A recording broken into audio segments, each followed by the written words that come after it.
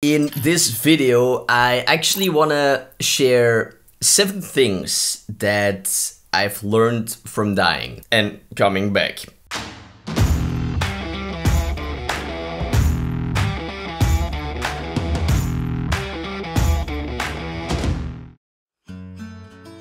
As some of you might know from just watching some other videos here on my YouTube channel, on the 19th of February 2021, I survived a sudden cardiac arrest. It was just by pure luck that, I was sleeping next to someone, because I just started dating my girlfriend, and I was at her place. And she noticed that something was not going right, and when I stopped breathing, then things, well, definitely turned serious. It's because of her quick thinking and the paramedics who just appeared in a couple of minutes that I am sitting here today.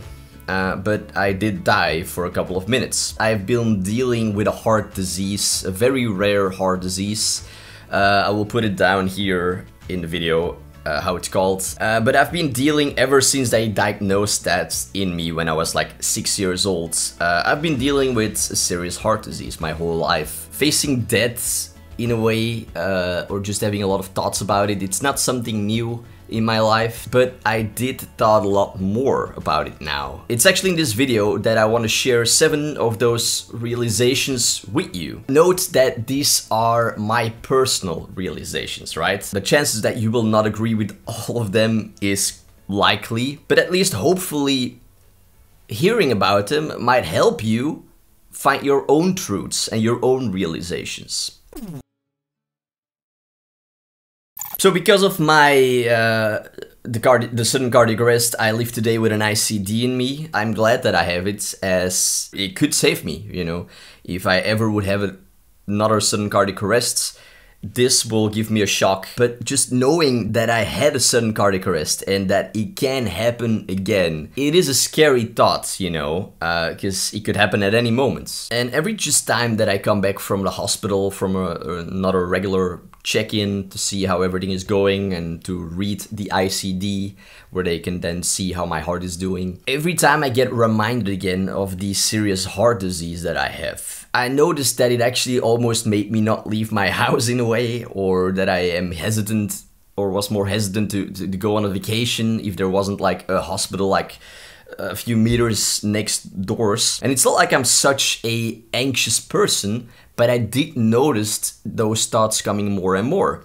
Whereas before, I lived a very adventurous life. I climbed mountains. I went weeks on end just hiking alone in the wilds. I did so many adventurous things. Because this never happened, I never worried that this could ever happen. Once I started noticing these thoughts happening in me, this realization came to me. If you constantly fear dying, you cannot enjoy living. And if you still want to enjoy living, you gotta stop worrying that you're gonna die at some point. It's a reality for everyone in the end. I'm not saying that you can be more aware because what happens, but just don't live in fear of what could happen. Else you cannot live, life. You cannot enjoy it anymore because you're constantly stressing out.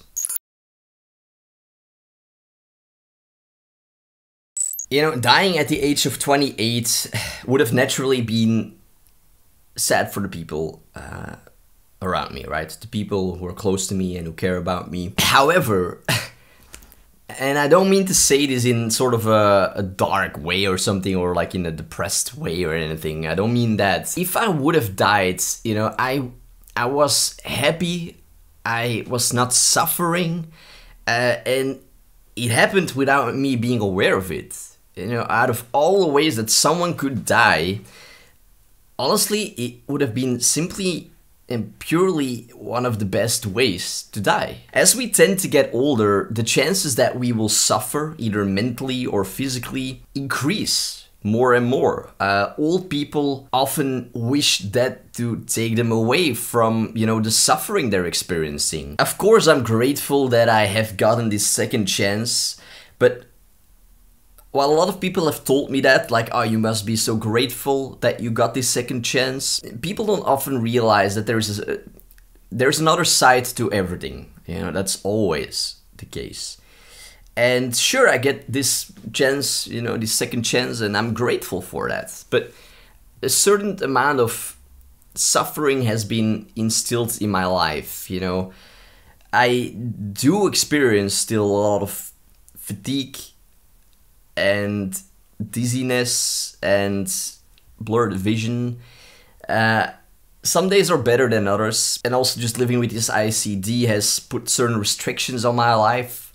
I also don't know the future, how it will be, but there's certainly still a lot of, or a few surgeries that will happen. I hope it will, you know, become better and better throughout the years. But right now there are still quite a lot of ups and downs that people don't just know when they just see me. I'm truly not trying to complain or be ungrateful by sharing this. It just truly has made me realize that if you can live a life, you know, if you can get old and suffering is not a major part of your life and you died, then you truly have actually lived a good life. Constantly suffering is the worst thing about living. No one likes to suffer.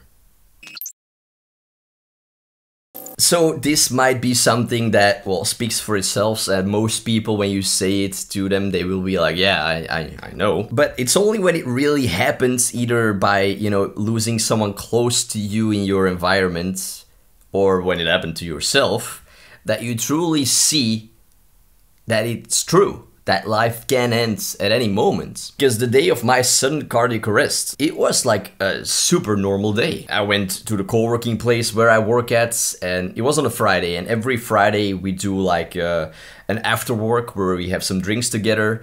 So, you know, I spent some time with friends and chatted, and then I went to my girlfriend's place and we had some foods, went to bed, and then days later I woke up in the hospital unaware of what happened. Life can instantly change for everyone, and I think for some this can be a scary thing to hear. There's two sides, you know. You can use this to be scared away from, oh yeah, you know, to live in fear, or you could use it to just live more, you know, in touch with yourself and to do more what you like doing, and to find a job that you like doing actually, and to spend time with people that you love. To just do those things more, because why wouldn't you? Because it's gonna end at some point for everyone, and you don't know. You truly do not know.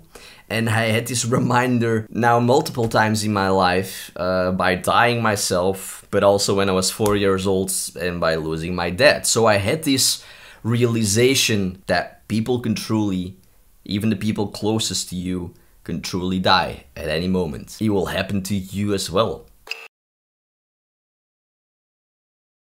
If you're suffering right now, or if you're going through a very hard time, read the book Man's Search for Meaning by Viktor Frankl. He's a psychiatrist and a Holocaust survivor.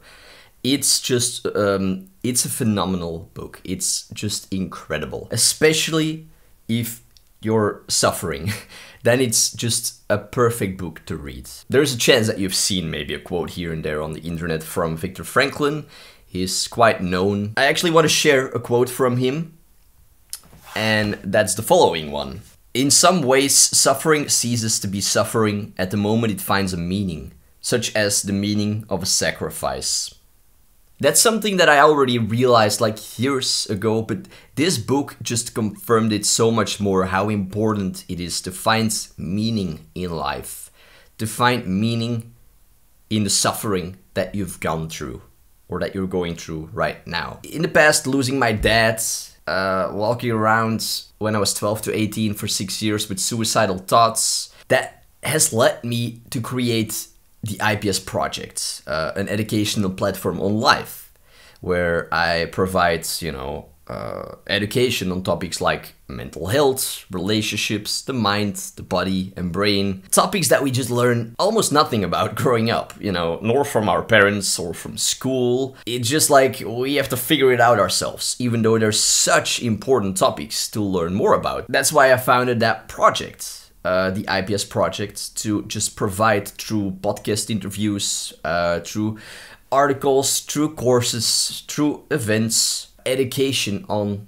these topics. Because of, the suffering that I endured through those years, and doing something with that suffering, there's so much meaning that I feel whenever I work on the IPS project, because there's a deeper reason why I started it. Surviving this sudden cardiac arrest, I actually started working on a new project called the Heart Warrior Project, and I'm actually wearing one of the t-shirts that we sell on there. It's been created because of the suffering, that I endured from living with a heart disease for more than plus 20 years, and from surviving a sudden cardiac arrest now, and just a roller coaster that's been. I found, a meaning out of that, what happened to me, by doing something with it, by creating the Heart Warrior Project, a website where I just want to talk with other survivors, other sudden cardiac arrest survivors. Any tips, that they can give, or any, difficulties that they faced and how they kind of got out of it. If you're a sudden cardiac arrest survivor, or if you know someone, then check it out, the website. I will put it in the description. It's called the Heart Warrior Project. It's still quite new, so I'm still putting a lot of content on it. And I can only recommend, if you're suffering or if you have gone through something very terrible, do something with it that could help other people. That's a lot of times where we find the most greatest meaning in, by helping other people. And definitely read the book Man's Search for Meaning. It's just, again, it's incredible. I will also link the book in the description of this video. All we do when we're born until the day that we die is wait. We're kind of all waiting for death to come around and wrap its arms around us. The real question to ask yourself in life is just, how do you want to wait? How do you want to wait? And there's two ways to wait, and that's either unconsciously or consciously. And unconsciously is just living on autopilot, just never questioning anything. And just living every day like it's the same day. Living consciously is more trying to do things that you enjoy doing, and pondering and questioning these exact questions. And of course, in those two states, there's just many ways to live. You could just live to pay your bills. You can live by just being pessimistic and angry all the time. You can live just by trying to please people all the time. Or you can live by trying to just have fun in life, by trying to do things that you love doing, by being there for other people, and without sounding corny, just by giving love to others and to the world. Be very sure that you have asked yourself how you're waiting, and if you're happy, how you're currently waiting. Because at some point in life, when death will come around to wrap its arms around you, there's a very high chance that the following question will go through your minds. Has the waiting been worth it? Now that you still have the chance to ask yourself and to truly just look at life and how you're waiting, ask yourself if you're happy how you're waiting. I've asked myself that question a lot of times, and it's an important question to ask, because at some point there's no chance anymore to ask that question. That will come and wrap its arms around you, and then it's too late. So be sure that you're aware of how you're waiting. This notion of trying to live life without regrets, that's been instilled in me way before my cardiac arrest, It was instilled in me by my dad, like I already said in this video. I traveled for years and years and years when I was 18 around the world, and I'm so happy and glad that I did that. Because I know that when I was sometimes coming to visit, for a week or two, or just for a month here in Belgium, my family, I know some friends that I run into here in my hometown where I am at, who were sort of questioning what I was doing. Like, why are you not just, getting a normal job? Or why are you not going to university right now? or who were just like frowning upon me and who felt that that was not the correct way to live. The same with my job that I do, like having founded the IPS project, and I know a lot of people also just frowned upon that in a way because they mainly just didn't understand it, I would say. But I can tell you, after having died myself now, that I was right. I was so right for doing this, for traveling around when I was young and when I was still, you know, when I was still in good health and I still had a lot of energy, because I already knew at that age, you will not have forever to do all this. You will not have forever to explore the world. There is an end date. So I already felt this urgency to just try to go and do the things that I love doing. I've said this to many people, and I so mean this, that if I would have died at the age of 28, I would have died with zero regrets. I feel an enormous amount of just peace and fulfillment knowing that I would have died with zero regrets. The end of each path that we're taking, it's the same. It's death. That's the end of each path. But the path towards that, towards the end, actually more than you can choose which path to walk on. Most people are sort of walking on the same path because that's sort of the laid out path and direction. You could say the path of what society sort of laid out for us. And that's fine if you're completely happy with that. But if you're not, then you don't have to stay on that path. There are so many other paths that are more fitting for you then. And I did that. I took that chance to just go off track and discover my own path. And I'm so happy now that I did that, because it felt right. I felt I was on the exact path that was meant for me.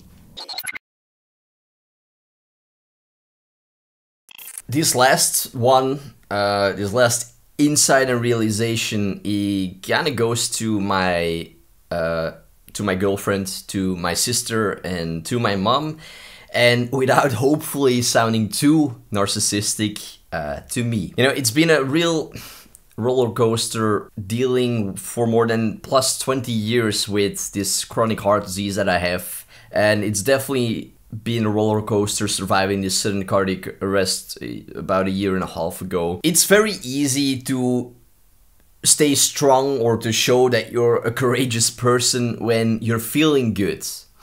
But those are not the moments to truly see that someone has those traits actually. It is only when times are actually hard that you truly see that someone has those traits of strength and courage.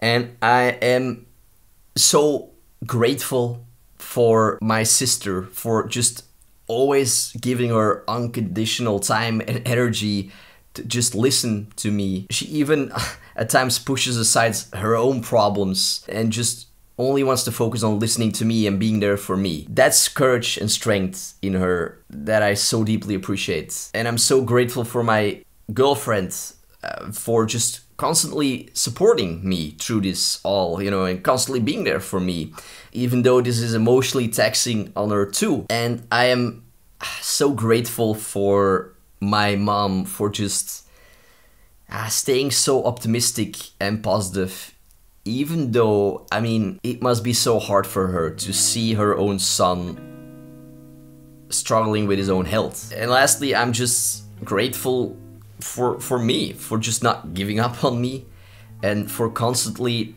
trying, you know, to go on, even though I've been dealing with this fatigue and dizziness now for the last year and a half, almost every day.